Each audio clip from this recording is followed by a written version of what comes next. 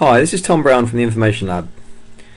This is the third video we've produced to demonstrate how to use the index function in Tableau. In the first video we looked at the most basic use of index to create a simple ranking function, and then in the second we extended this to make the rank dependent on an additional category. This time we're going to extend this further to include filtering of the top n or top x values within each category. So let's start by taking a look at what we're trying to achieve. Here's the finished solution inside Tableau. Here we have a horizontal rank bar showing the sales amount by state. We've broken the state up into regions as in the previous example, and we've added some colour so it's clear what's going on.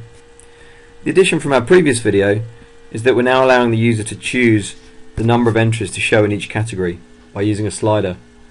So here I can move this from 5 to 6, and we can see the number of states is increasing.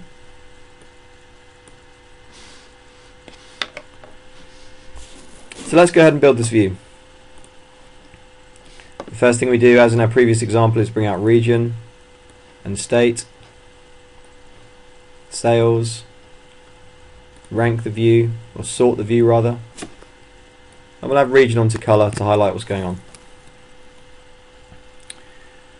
Now we need to create a calculated field. If you've seen the previous videos, you've seen this done before. There's nothing new here. I'm going to call this field rank 3 because I've used previous instances of this rank. And now I'm going to take field rank and put it onto the view. I'm going to do it in a slightly different way this time. Just going to drop it on the level of detail shelf. Here I need to switch it to discrete before I bring it out onto my view. Okay. Now, as in the previous video, we need to configure this table calculation correctly because we need the rank to reset as the region changes. So this Massachusetts should be 1 here.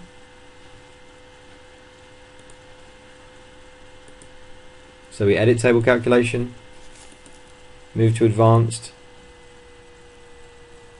We'll leave region in the partitioning fields here under available fields and move customer state into the addressing fields under compute using.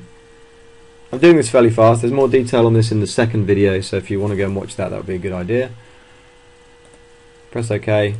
OK, and we can now see that the rank resets as we move into the new region. So now we have this calculation set up correctly and the rank is resetting, we can consider how to create the slider for the filter. We want the slider to be based on this rank field.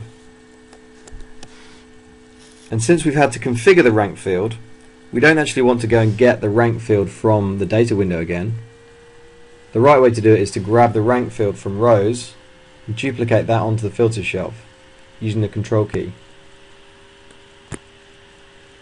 Just going to press OK at this point. It's asking me which ranks I'd like to choose. I'm just going to press OK.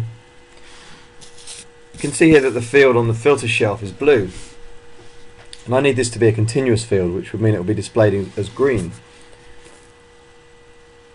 So I'm going to change this to continuous, and again I'm going to press OK. Now I have a green field here. I'm in good shape for being able to make a slider type filter. If I show quick filter on this field, I immediately get the right type of filter I'm after. And I can change my view to allow only the top 4 or top 5 states within each region. Let's just format this to get rid of these extra lines that have appeared. If we say format, borders, rows, and look at this row divider section, and we just push the level back here by 1, the lines will disappear. Okay, that's it for now. Hope that works for you. Watch out for more videos on this subject coming soon.